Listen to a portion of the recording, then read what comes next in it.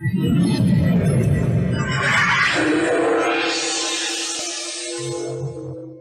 evening and welcome online and on air to SirPlus News.